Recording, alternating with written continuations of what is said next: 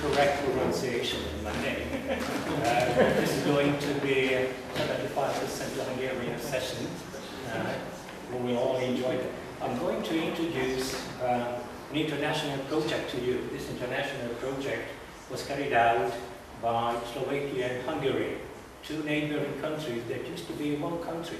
That's an important point here right now, because many of the old maps were prepared under the same guidance and supervision and under the same theory. This helped our work indeed.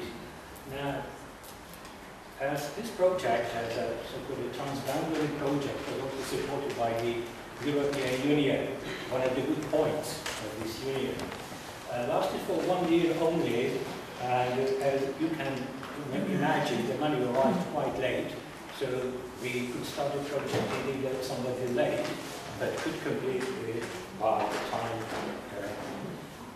A consortium was formed by Hungarian and Slovakian universities, higher education institutes, research institutes, and also private firms were included in this international team. The coordinator was given by Hungary, one of our colleagues from a research institute. The objective was to set up an environmental monitoring system. That this had to be done for policymakers, decision makers, or those who were preparing the decisions. So it was something like an order from top to carry out this job.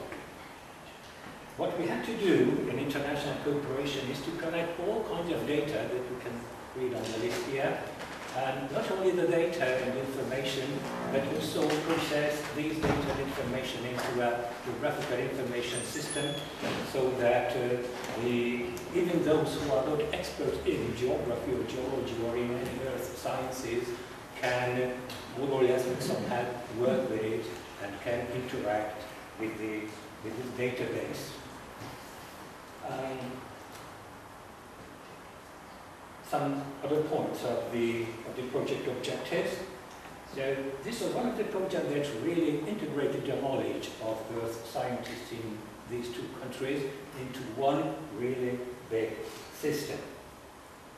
And this should be used, I say should be used, because I'm not sure that this will really be used, because we have some negative experiences in the past as well. So this should be used to model the possible changes. Not only the past should be known, but also what can be expected from various investments, either in infrastructure or in economy or in tourism or in river regulations. It's also an important point to draw the attention, although this is the last sentence down there, but this is one of the most important points, at least for teachers. I think this was a part of the mission of this international team, to draw attention to the outstanding geographical, geological, botanical heritage values in the area. This part of the Ipoly River, it's a drainage basin in a way, is a very poor area both in Slovakia and in Hungary. So if you raise interest in the area, in fact we contribute to the developing or to the development of this region. Now you can see the map, which is somewhat distorted on the screen, but in front of me that's okay. So there should be circles showing the, up there, the source of the river, and down there, the mouth of the river, where it meets with the Danube. The borderline between Slovakia and Hungary mostly runs along the Danube River and the Ipoly River, but completely. Half of the river is the border river with Hungary and Slovakia. Some geographical description of the area, so as to have an image of what I'm talking about. 5,000 square kilometers of drainage basin. This is the size of a, well, 10 times bigger than Budapest, for instance. Or it might be 10 times bigger than Bucharest, probably. So it's quite a big one. And the water basin, or the drainage basin, in 1/3 belongs to Hungary, but 2/3 goes to Slovakia. The discharge is really changeable. When in low water, and I will show you some pictures of that, in low water you can hardly see anything of the river, while 1.5 cubic meters per second is almost nothing for a river. But in high water, it's flooding almost 500 cubic meters per second are flowing, which is more than 3 times higher than the low water level. This is really a river in high water. Quite a dangerous river, has a settlement on the floodplain, and there are some 300 settlements in the basin. Many of them are really endangered, particularly by the May-June floods, so with this time of the year, particularly when it meets the flood of the Danube as well. Floodplains, the wooded hills, beautiful hills, you will see some pictures. Here we can see the river when it's only a stream. It's just a few meters here. This is roughly about the middle course of the river. And on the next picture, you can see when it's high water, flood water. And you can see when it's flooded the part of the basin. But anyway, almost all of these pictures come from my own activity, as the team, the Hungarian and Slovakian team, naturally had to do it several times, and they also went on to the field to have really field experience and to feel the river and the basin and the landscape as well. This is something very important. Sometimes, recently, well, this is a deviation, I had to read some dissertations on, MSc thesis, MSc papers, where I put the question to the candidate, to the student, how many times have you been on spot, on the land? And they said, no, we haven't been to. Although that was only just 10 or 50 kilometers away from the place. So I think that, unfortunately, many students do not really like the landscape, even if they study geography or something related to geosciences. Now, just a few more data, and I'm going on to the details that the Department of Cartography and Geoinformatics had to do. I belong to this department. We had a part-time job in this international project. It's also important to know that a great part of the area belongs to an international geopark since last year. And in Europe, this was the first international transboundary geopark.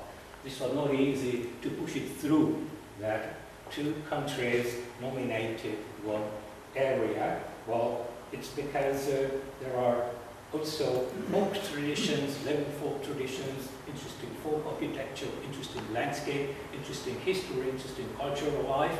So this is what made this area really specific, and of course with lots of so-called geo-heritage values. As I said, Hungary and Slovakia used to be one country, therefore on the 2 sides of the river there are minorities, sometimes just in certain villages, sometimes they live in block. So there were also some 40-50 bridges on the river up to the end of the First World War. But after that, after 1920, almost all these bridges were destroyed. There was no connection, no link between the 2 countries, or only very limited. Now there is an intergovernmental agreement now to rebuild these bridges, and every year 2 or 3 bridges they gradually open and open. So this also explains why this area has been dealt as one geographical unit. And one of the destroyed bridges, you see the pillars are in good condition, but nothing to walk on. The protected houses or dwellings rather cut in andesite tuff. It's very interesting, almost whole streets are cut into these andesite tuffs. And the vineyards. It's going to be a well-known wine farming area as well. And then there you can see, of course, the wide floodplain with high water. And the cartographic tasks, well, the Inspire directions couldn't be neglected, of course, which is an internationally set directive. What we had to do in the Department of Cartography at my university in Budapest is to process all the historical, geographical, but not only, but also mechanical, linguistic values or linguistic data, or data on earthquakes, or on the changes of the administrative divisions. So all kinds of information were collected and entered in Hungary, my department, with the cooperation of colleagues from Slovakia. They supported us the data.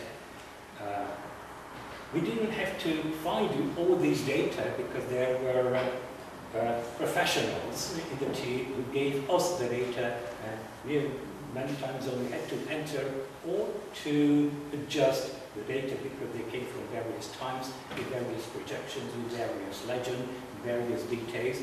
So what we had to do is to standardize, then put everything into a computer. One of the major problems was that these maps were, particularly those after 1920, were made in different projections. And the first, second and third military surveys in the past 200 years were also made in various projections. What's more, the first one had no projection at all. So what we had to do is to find control points in these maps, in these very old maps, and identify them in recent maps, and somehow, so to say, to distort, distort in inverted commas, this is what we call georeferencing, these maps, so that the old maps, the new and the new maps should be in harmony.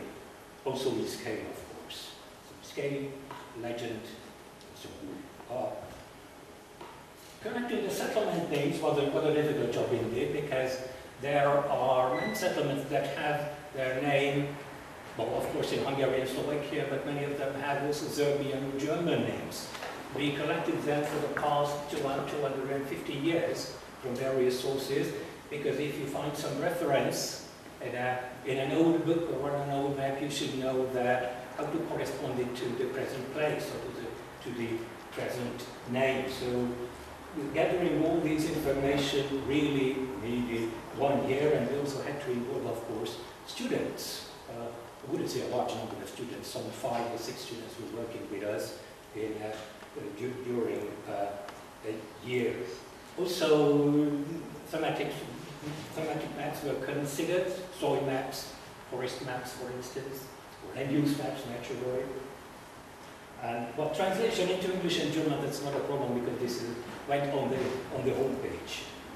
Now, an example, or 2 examples of the place name changes or place name uses, well, you can see up there, you may not know if you do not live there or you do not have a good gazetteer, because in fact we had to compile a gazetteer with some 600 names.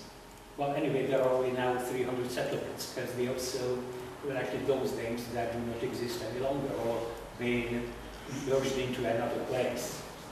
So we have Ludbörschen, Verschen, Deutsche Pilsen. Pilsen is a promising name, but it was a mining town and a mining place. Now, although we did everything to fit the maps, but this wasn't always successful. There were minor contradictions when we put them side by side. Well, you can see the circle, kind of circle up there. You can see that the coordinate of the lines do not really match. Well, this is okay anyway, but not perfect. So we spent a lot of time on making it perfect, but this is what we could do. Or another example, when they placed the maps on this is the Google background behind, the map that we used as a basis until which every map source was so to say adjusted or transformed. The UTM projection, of course, and it used the datum of 1984 for the ellipsoid.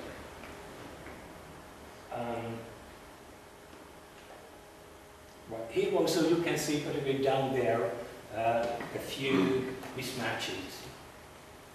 Now, let me show you three pictures, or three pairs of pictures from the three military surveys, and which go back, yes, the first one 230 years ago or so, at least in this area.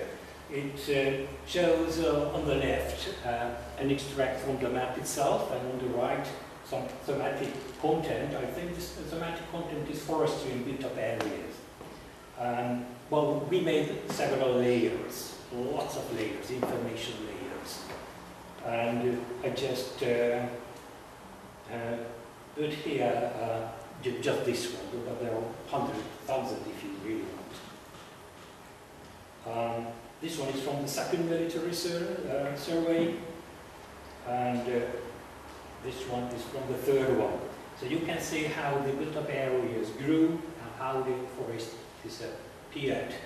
And they were all reduced or transformed to 25,000, in fact, so that these maps can be overlaid easily after the transformation of the projection. Another example that we have in the database is the earthquakes in the region.